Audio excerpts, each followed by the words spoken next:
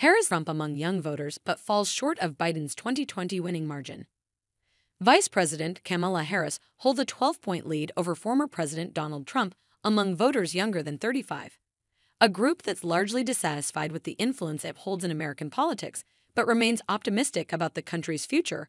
According to new CNN polling conducted by SSRS, Harris leads Trump 52% to 40% among these likely voters younger than 35.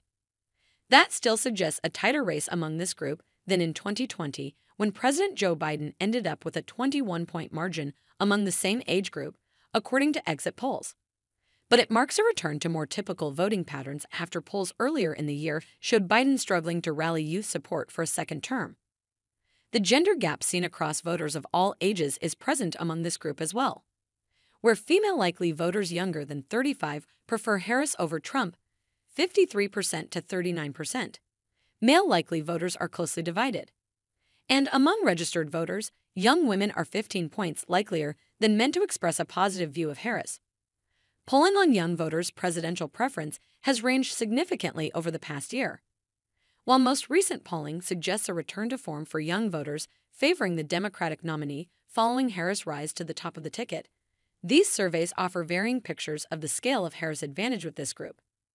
Not every pollster reports the same range of ages in assessing younger voters' preferences, but even in the last few days, national polling on the state of the race has found a margin among younger voters as tight as Harris +3 in the Quinnipiac University poll of likely voters age 18 to 34, and as broad as Harris +32 in the Harvard Institute of Politics poll of likely voters age 18 to 29.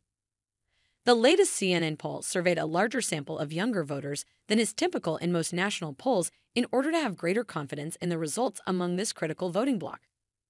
It suggests a slightly wider margin for Harris among likely voters under 30 to 55% Harris to 38% Trump with that group than among those age 18 to 34. In a race largely ossified by partisanship, the CNN poll shows young voters may be among the most potentially movable part of the electorate. 19% of likely voters younger than 35 say they're less than fully set on a choice this election, compared with 12% among those 35 and older. There's also more uncertainty about which younger voters will cast a ballot at all.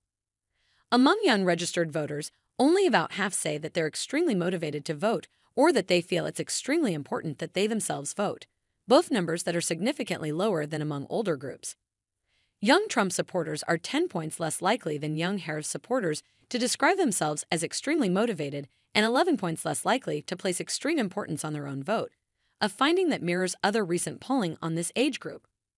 There's also a gender divide, with young female registered voters 13 points likelier than their male counterparts to say they feel their own vote is extremely important.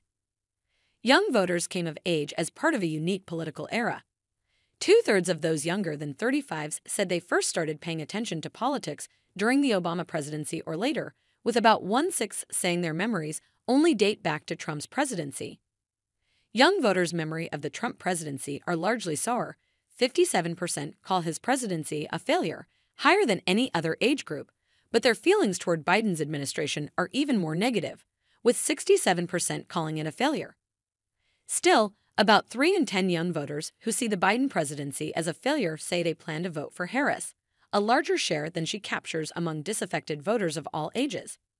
While young white voters are 15 points likelier than older white voters to call Trump's presidency a failure, that dynamic is reversed among young voters of color, who are, if anything, slightly more likely than their older counterparts to say Trump's time in office was generally a success.